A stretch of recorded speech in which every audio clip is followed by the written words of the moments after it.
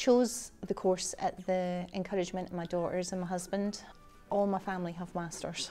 So my husband's got a master's, my daughter's just finished her master's, my other one's, yeah, she's done hers as well. So, and I just felt like, no, I'm clever enough to do this, so I should be able to. One of my good friends had done the course previously in the last year and told me it was quite good, so I decided to sign up online and just got in. It's really interesting because obviously I'm one of the oldest in the class and hearing viewpoints from the younger generation without making me sound like a dinosaur has been really interesting. It's vastly different from school in the fact that lecturers feel more human than teachers. They'll joke around with you, they're very kind, they're understanding, they don't treat you like a child.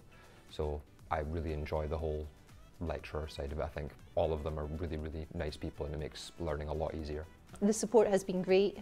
It's been brutally honest at times, which is exactly what I needed. And I found there was always a space for me to go and say, help.